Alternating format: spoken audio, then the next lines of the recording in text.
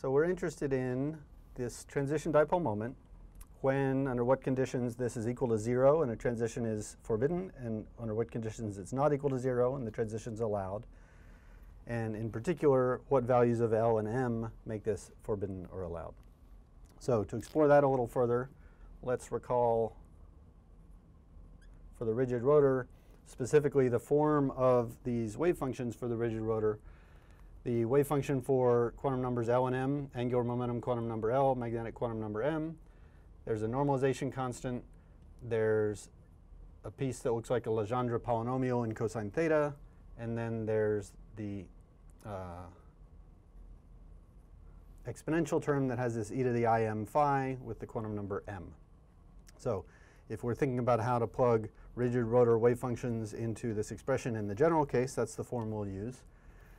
The Lm wave function with the complex conjugate,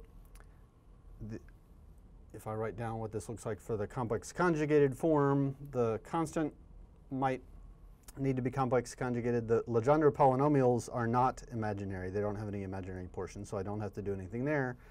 And for this e to the im phi, the complex conjugate just turns the I into a negative I. And then if I write down what that looks like for the L prime M prime piece, it's just going to be a different normalization constant, a different Legendre polynomial, and then e to the im prime phi that doesn't get a negative sign because that one doesn't get complex conjugated. If I insert those into the transition dipole moment, what we have is, and I'll go ahead and simplify a little bit as we do this, pulling the constants outside of the integral. Wave function number 1, wave function number 2 both have constants. The dipole moment is constant. So the constants out front are two normalization constants and a dipole moment.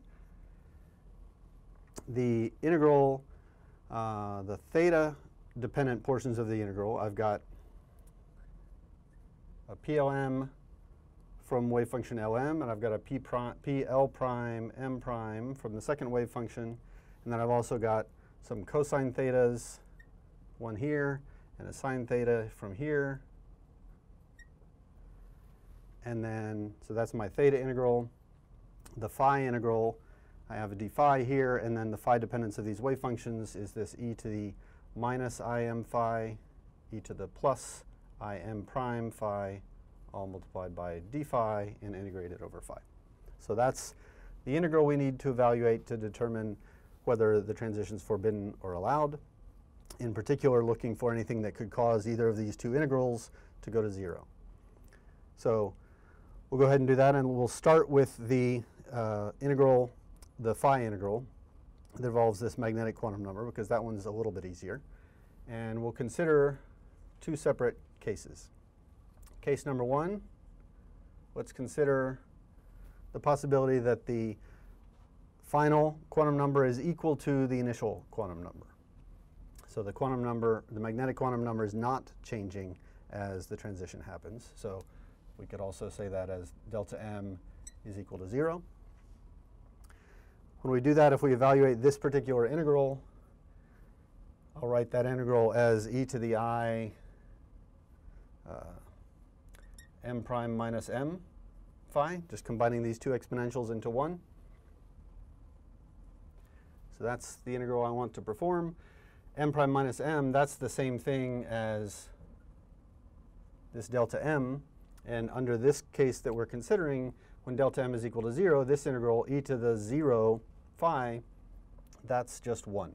So because we're considering the case where the quantum number is not changing, this integral, this exponential is 1, and I'm just integrating d phi from 0 to 2 pi, which evaluates to 2 pi, but more importantly, it evaluates to something that's not 0. So that transition is allowed. If the quantum number m is not changing, this phi contribution to the transition dipole moment is non-zero, and that doesn't kill the transition dipole moment. That transition is allowed. On the other hand, if we consider the case where the final magnetic quantum number is not the same as the initial quantum number, so this delta m is something non-zero, maybe it's increasing by 1 or decreasing by 1, whatever it is doing, it's changing, then this integral of e to the I m prime minus m is the thing we're calling delta m, e to the I delta m phi integrated over phi from 0 to 2 pi. That's just an exponential integral. I've got e to, it looks a little scary because it's got imaginary numbers up in the exponent, but the integral of an exponential is just an exponential.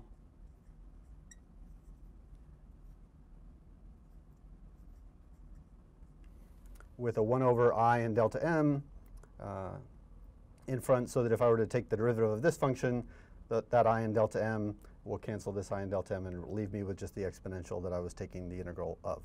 So that is the integral. I want to evaluate that between 0 and 2 pi. So I'm going to get 1 over I delta m e to the I times delta m times 2 pi. So I'll write that as e to the 2 pi times I times delta m. And the second term, I've got e to the I delta m times 0. So e to the 0 is just going to be 1. But this is a fairly convenient result. One of the few things we need to know about imaginary numbers to deal with them in these rigid rotor wave functions is the fact that we're going to use in this next step is that e to the 2 pi times I is equal to 1, as is e to the 4 pi times I, as is e to the 6 pi times I. E to any integer, any even multiples of pi times I up in the exponent, that is equal to 1. That's just a feature of the imaginary constant I. So e to the 2 pi I maybe times 1 or negative 1 or 2 or negative 2, some change in the quantum number, magnetic quantum number. This whole first term is equal to 1. So what we have is 1 minus 1 inside the parentheses, and this whole integral comes out to be equal to 0. So it turns out that anytime the magnetic quantum number does change, if there is a change in the magnetic quantum number, the phi contribution to the transition dipole moment will work out to be 0. That will make the entire transition dipole moment equal to 0, and that will be a forbidden transition.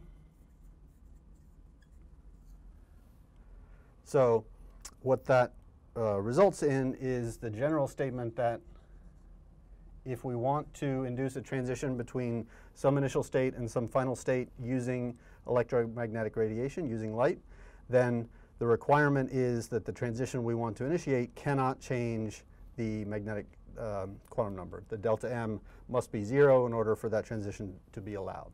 So that's the first of 2 selection rules that we can determine for rigid rotors. That's the one that determines how the value of m should behave.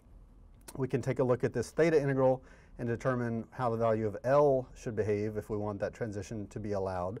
And that's what we'll tackle next.